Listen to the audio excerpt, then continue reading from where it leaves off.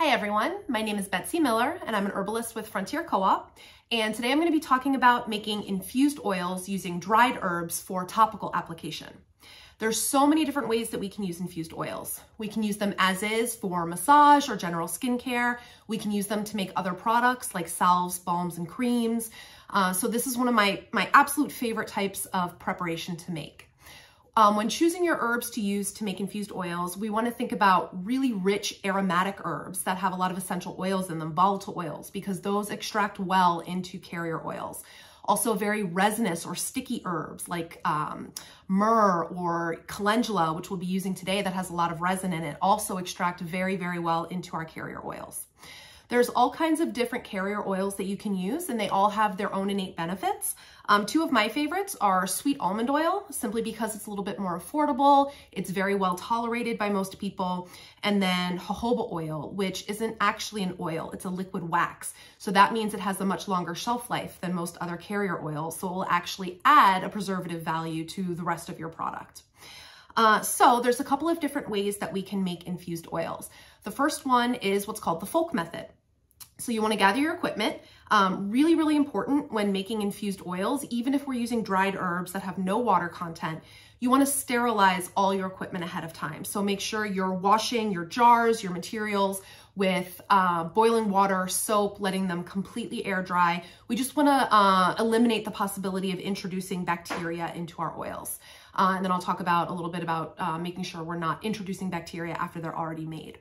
So I recommend using a glass jar that has a tight fitting lid. I love using canning funnels. It just makes getting the herbs into the jars much easier. And today we are going to be making a calendula infused oil. Calendula is one of my absolute favorite herbs to use topically.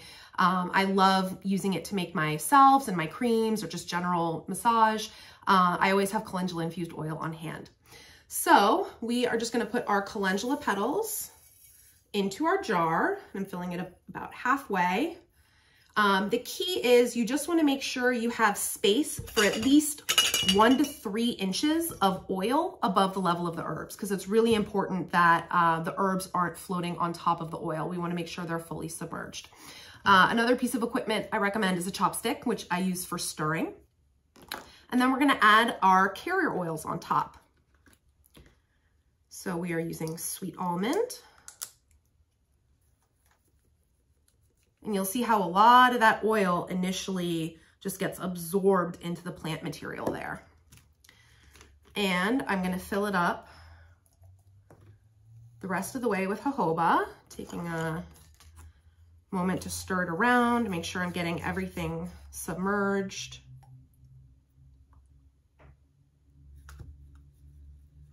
Good. All the plant material is staying nice and protected under that oil. All right. Then we're going to put on our lid, give it a little swirl for good measure. And then we're going to let this sit for about 2 to 3 weeks. And that's the folk method. Super simple way of making an infused oil. If you want to put it in the sun to get it a little bit more heat for extraction purposes, you can put it in a brown paper bag to protect the oil from oxidation from direct contact with the sun, or you can just put it somewhere in your home where it's in a nice warm space. I like to give it a little swirl every day, once or twice a day, just to make sure that we're exposing as much surface area of the plant material to the oil as possible. And then after 2 to 3 weeks, you're going to strain it out. I recommend straining it through cheesecloth. It'll help catch all the plant material and filter all that beautiful infused oil out through the cheesecloth. You can let that sit for an additional 24 hours to let any sediment from the plant material collect at the bottom. And then you just carefully pour that oil off the sediment and you just discard that little last teeny bit of oil that has the sediment in it. If you're making an infused oil with a powdered herb, I recommend filtering through a coffee filter. Even though it's an incredibly slow and tedious process, it gets a much clearer, cleaner filter than using cheesecloth, which really does allow the powder to get through into your final product. So the folk method is an incredibly simple, effective way to make an herb infused oil with our dried oils. If we want an infused oil in faster time than 2 to 3 weeks, My personal favorite way to make infused oils is applying external heat, so using the heat method. The beginning steps are the same. So we're gonna put our oil and our herb in the jar together, stir it up, make sure that that herb material is completely covered by the oil. And then we're gonna do what's called a water bath. So you wanna make sure that, again, the lid is very securely on the jar. We wanna minimize any potential for water to get into the jar. And you're simply gonna stick the jar of herb and oil in a pot that has water in it, just like this. And you're gonna turn it on low, and you're gonna let it heat for about 4 to 6 hours on low heat on the stove. I recommend stirring it every hour or so, just to make sure, again, we're exposing as much of the surface area of the plant material to the oil. It's not all settling to the bottom. And this allows you to have a much faster turnaround for making your infused oils. I really do love the heating method because a little bit of heat application just really facilitates a much better extraction of especially resins, but even the volatile oils into the carrier oil. Once you're done with those 4 to 6 hours of infusion, the process for straining is the same. You're gonna strain through cheesecloth if you did a cut and sifted herb, or coffee filter if you did a powder. Let it sit for 24 hours, pour off the oil from any sediment that's collected at the bottom, and then your infused oil is ready to use. You can either use it topically for massage, you can use it to make additional products like creams, salves, and balms.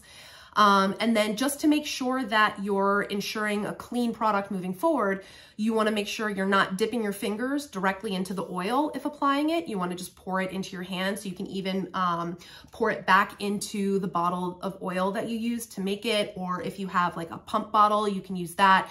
You just really wanna minimize any opportunity to introduce bacteria into the products that you make. I also recommend storing it in a cool, dark place. So you don't want to leave your oils in the bathroom that if you have a shower in there that get a lot of moisture.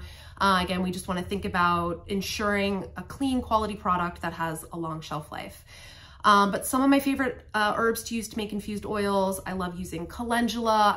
Love using comfrey. It's a perfect use for comfrey since we don't really want to use comfrey internally. I use elderflower when I'm making facial serums. So again, any herbs that have a lot of aromatics to them, a lot of essential oils or beautiful sticky resins are perfect for making infused oils. Carrier oil choices, again, we've got jojoba, we have sweet almond, apricot kernel, there are coconut oil, so many different options, and I often love making a combination. Olive oil as well is excellent. Most people have olive oil around the home. I do recommend cutting olive oil with another oil like jojoba, since it can have a little bit of a greasier texture on the skin that might not be as appealing to some people.